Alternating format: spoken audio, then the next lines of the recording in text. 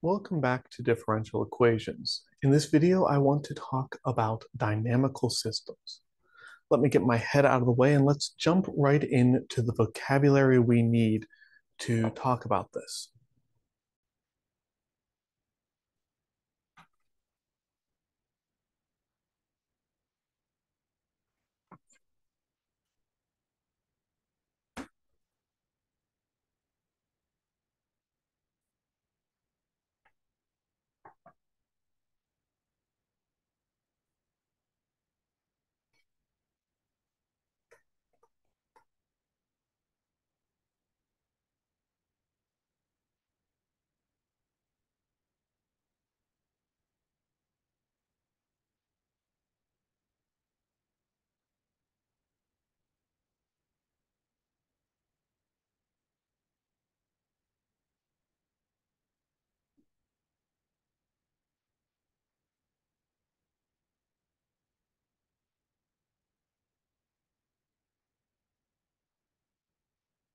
A first order differential equation we've talked about several times.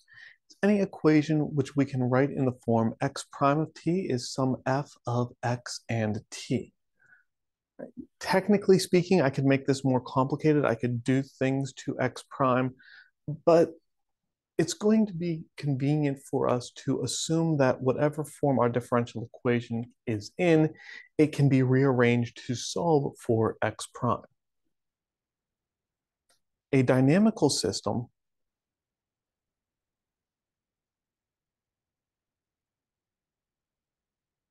is a system of interdependent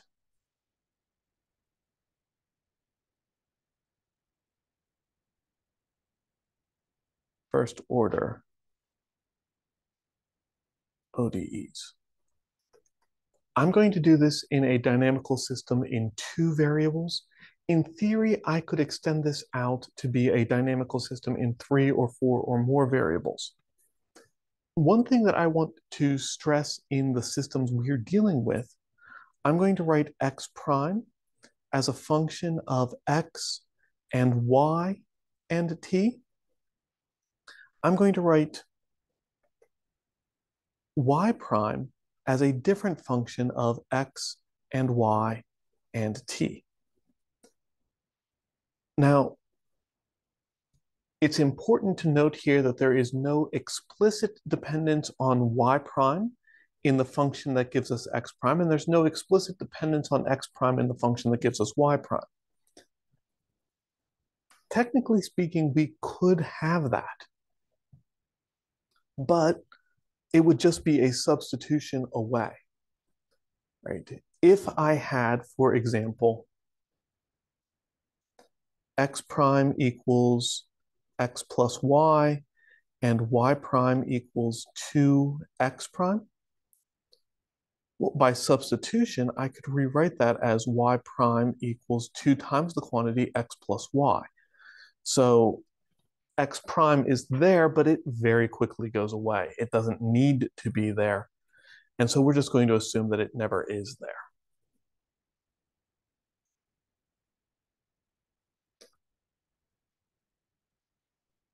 One of the things that can really make a dynamical system challenging is having the coefficient or having the dependence on t. And when you are looking at a time evolving dynamical system, things get really messy. That is well beyond the scope of this course, so we're going to stick with homogeneous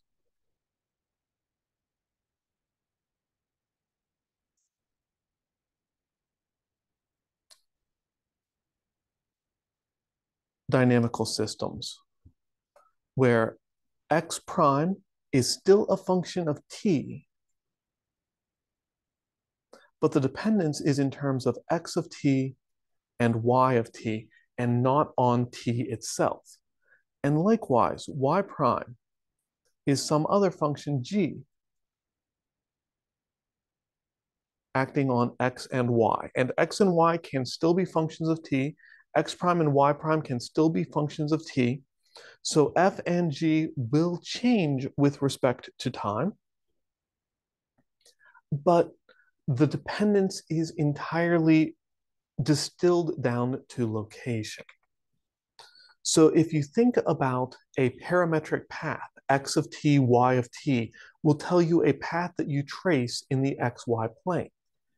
Following along that path will change over time, but it is where you are standing, your x and y coordinates, that tell you what x prime and y prime are. That's enough information. And that's the sort of dynamical system that we want to focus on. It's incredibly common in the physical sciences to see a dynamical system like this. For example, if you are looking at motion in a flowing river, well, depending on where you are in the river will tell you what the current is doing. And what the current is doing is what your velocity is going to be moving forward. X prime and Y prime are your velocity, X and Y are your position in the two component directions. So if you are floating down a river and you have a map of what the velocity is in the river at any given spot, well, the current, the velocity of water is going to be what pushes you. So that's going to immediately become your velocity. You're going to move a little bit. You're going to be in a different part of the river that has a different current, and things are going to continue. So that's the idea I want you to have in mind as we start looking at these dynamical systems. For today, we are going to look at things actually quite a bit simpler than this still.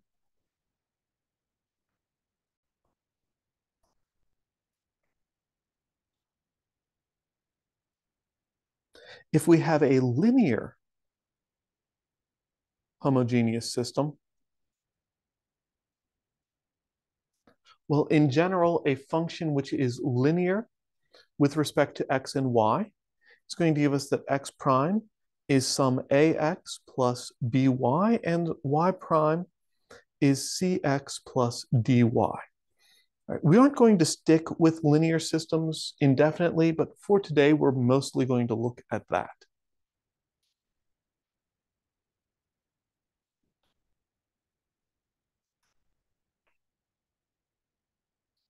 Right. Whether the system is linear or not, in any homogeneous system,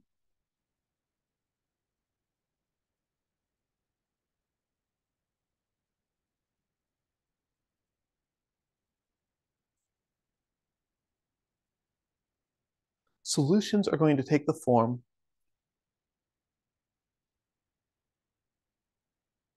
of parametric paths.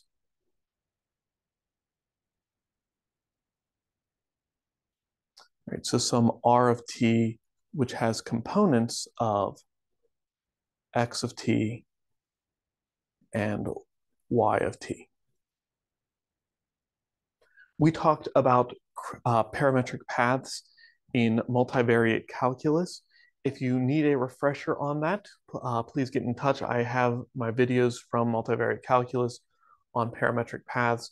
For some of you, it may have been a while since you talked about those. For some of you, it was relatively recently.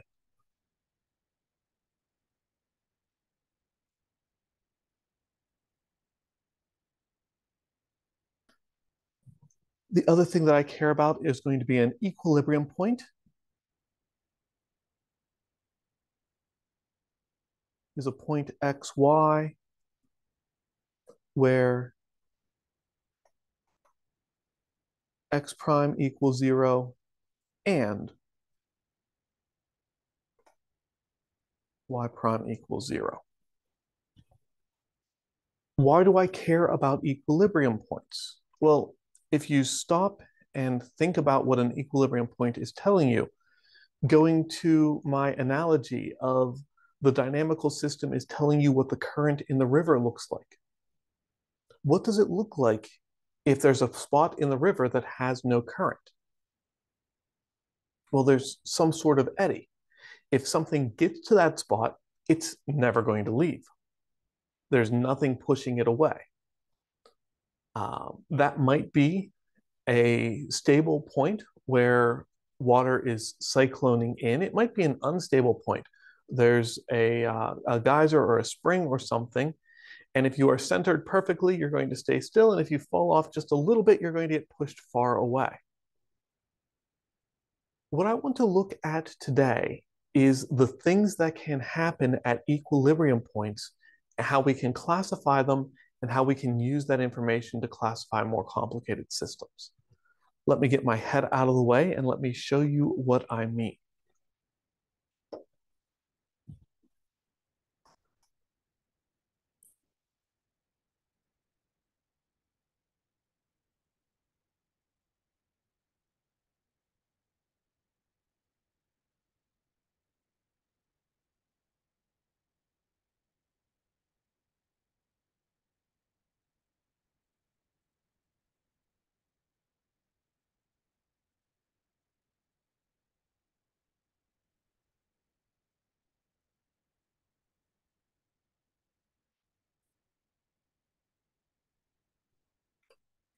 In order to analyze a dynamical system, we can look at what's known as a phase portrait.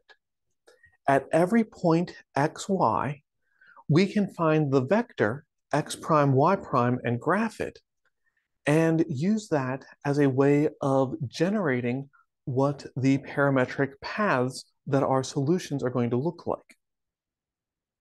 So let's start off with something that's kind of messy. X prime is going to be equal to y minus 1/2 x, and y prime is going to be equal to sine of x. I just said that we were going to spend most of today looking at linear dynamical systems.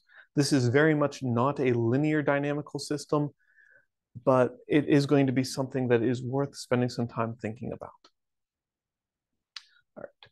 So I'm going to go to a piece of software, and the link for this website is available in a couple of different places. It's in the description. It's in our D2L course shell.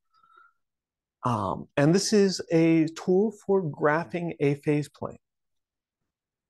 We have x prime, we have y prime. One of the things that I want to point out on this plotter is, well, fractions work kind of ugly, so we're going to put 0.5, and assumed multiplication doesn't work. So notice that I've put the asterisk here between 0.5 and x. I need to explicitly tell the system I want 0.5 times x.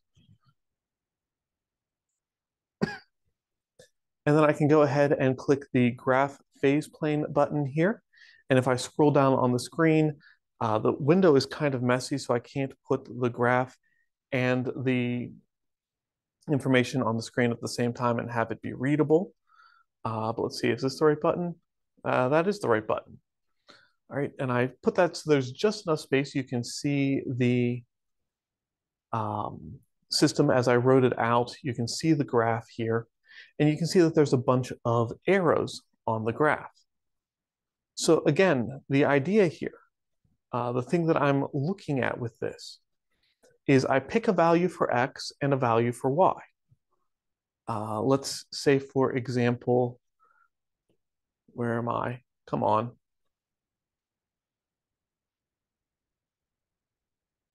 Sorry about that. There's too much going on and my computer doesn't like it. Anyway, let's pick a value like right here. If you look at the axes, this is x equals 1 and y equals 1.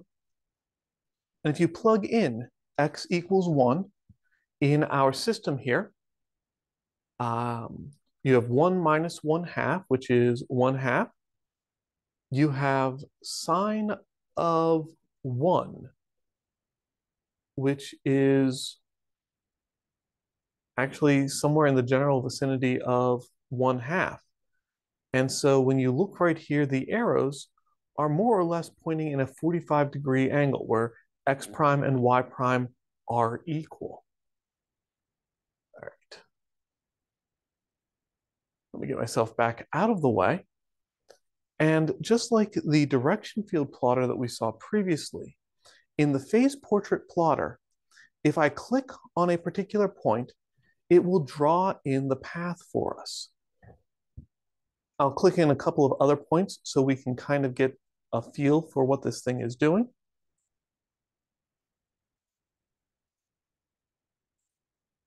All right, I think that's probably good enough. All right. So whenever you are looking at a point that's somewhere in the general vicinity of here, following the phase line is going to take you up and over, and then you're going to swirl into this whirlpool, right? So anything in this general vicinity gets drawn into this whirlpool. It's going to be called an attractor because it draws things in. If you are down below over here, you get pushed into this whirlpool. Right here at the origin, we have kind of some interesting things happening. Things are drawn towards the origin, but instead of staying there, they all get thrown right back away. So things come in and then they get thrown away. That's going to be an unstable equilibrium point or a repeller. And so we have a couple of ideas here. These are the kinds of things we're looking at. And I want to try to find a general classification scheme for what's happening in the phase portrait.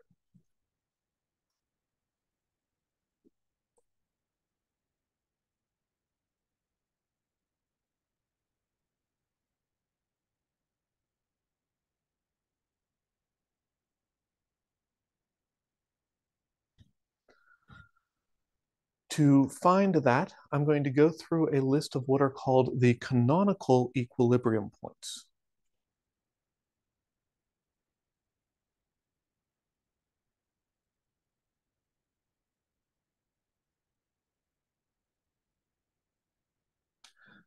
The first one you'll see called a nodal source or sometimes an unstable node.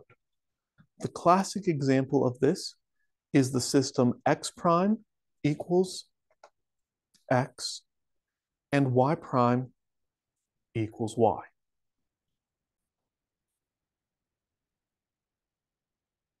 I don't need myself in the way. All right. So if I plot that, you get all these arrows that are throwing directly away. And if I click in to draw a couple of phase lines, you can see that they all shoot radially away from what's happening.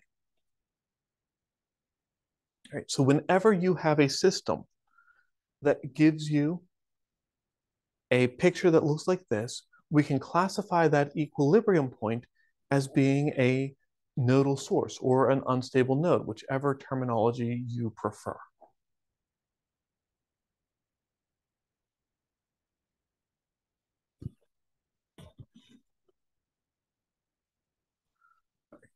Next up on the list is going to be a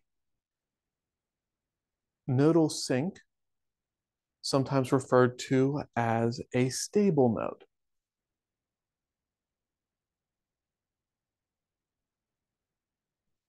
And the canonical system for a stable node is just the negative of the unstable.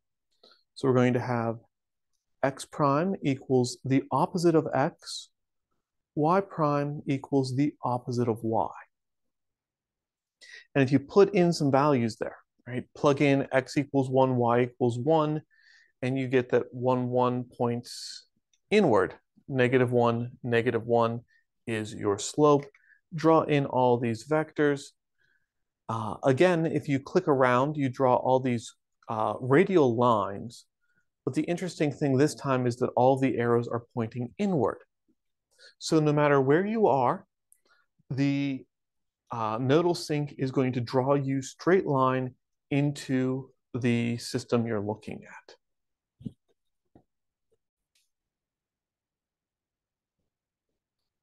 Keeping it going. The next thing up is going to be the saddle point.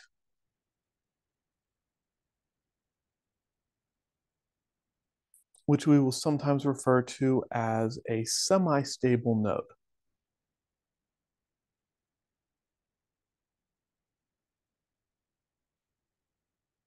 And the canonical system for a saddle point has that x prime is equal to y and that y prime is equal to x. And this gives us a really interesting looking phase portrait. What I want to draw your attention to right away is what happens along the axis. The x-axis here, sure, x is equal to 0, but what, I'm sorry, yeah, the x-axis here, sure, x is equal to 0. Why do I keep saying this?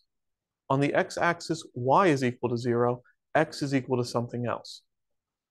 Um, so your y value is equal to 0, and that gives you x prime. So there's no left-right movement. But the further over you get, the larger the y value is, the faster things are going upward. As you get closer towards the origin, things tend to settle down. And at the origin itself, there is no motion. And if I click in a couple of things here, we get a really interesting looking figure where things come closer and closer towards the origin. But the closer they get to the origin, the more that they are thrown away from the origin after they get there. Great. And if you follow the direction of the arrows here, what I want you to notice is that everything is drawn to be along one of two paths, right? When things are coming in, they're coming in from here, from this line y equals negative x, and they're spreading out. When things are leaving, they're coming from anywhere, and they're getting drawn into this line, y equals x. Where those lines are going to change if we change the structure of the node a little bit. But that behavior is something to watch out for. That's always something that will make things interesting.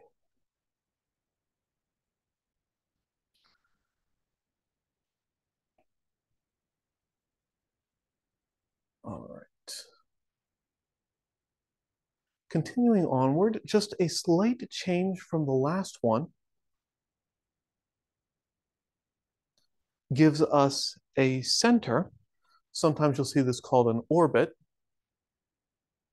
where I'm going to have x prime is equal to y, and y prime is equal to the opposite of x instead of just equal to x. And with that slight change, instead of coming in and out, that is going to give us paths that are concentric circles. If I changed the values a little bit, if I played around with this, I could turn this from circles into ellipses, but the stability is the important thing. You do a loop and you end up right back where you were in the first place. And so whenever you have orbits like this, you are going to have a center.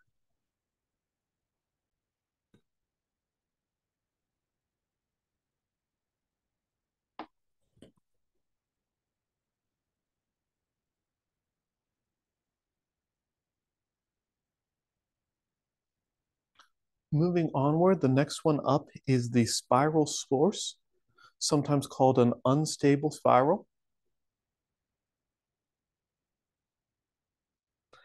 And the equation here looks very similar to the equation of the center. X prime equals y, y prime equals minus x. All I'm going to do is add x in up here. And that additional term takes all of my circles and makes them move offward left to right, turning us into these continual spirals. Right? It's called an unstable spiral or a spiral source because if you trace the arrows, paths start nearer the origin and they move outward, keeps pushing things away.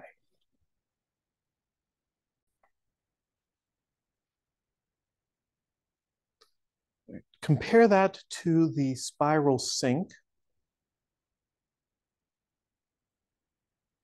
sometimes called the stable spiral, where I take the equation of the center, x prime equals y prime equals minus x, and I put the extra term on y instead, minus x minus y. And the canonical version here is going to switch the orientation, the direction of the spiral. But the important thing to notice here is that now the spirals, instead of going outward, are continually going inward.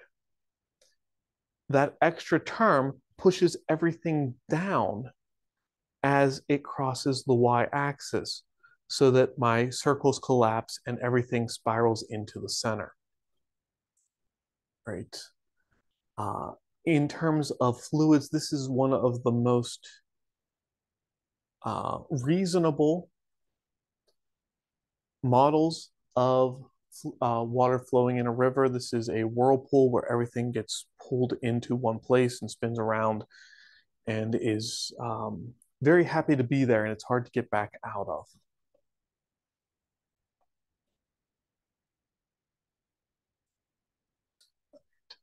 I've got one last system to look for. This is known as an improper node.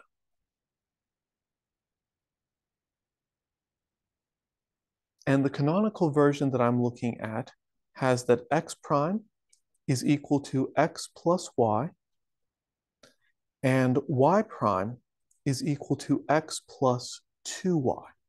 If you're following along and graphing these on your own, remember, it's been a while since I've said it, but I have 2y here, and putting multiplication into the phase plotter software that I have, you have to explicitly write that out as 2 times y, not just 2y. If you put in just 2y, bad things are going to happen. Right. I like this one because it gives us kind of this sort of behavior where everything wants to follow along this line. The line happens to be y equals negative 1/2 x, but that's not important. Everything follows along that line, but eventually falls away. Right? It's doing weird things. It's kind of like it folded the universe. Instead of having a single sink or source, it's got this crease that things are coming out of. And that's weird and that's different. And that's why we call this thing the improper node.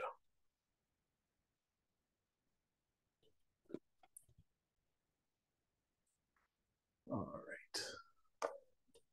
So the reason that we care about these 7 canonical forms is that if you try, it turns out that you can always establish that every equilibrium point in some way, shape, or form looks like one of these 7 equilibrium points. If I had more time and I could give you a background in linear algebra, I could really build off of this. You can combine some of the tools that you learn about in linear algebra with the tools of looking at a phase portrait in order to do what's called linearizing and give a quantitative instead of just qualitative meaning to each of the canonical equilibrium points, each of those phase portraits. That's beyond the scope of this course. We're just going to be looking at the pictures and trying to make sense of things. Since we're going to be looking at pictures, that's my assignment to you. I want you to look at a particular phase portrait and use computer software to graph the phase portrait and a couple of representative parametric paths for the solution. We're not going to analyze it further just yet. That's something we'll build up in the future video, but just look at the phase portrait itself.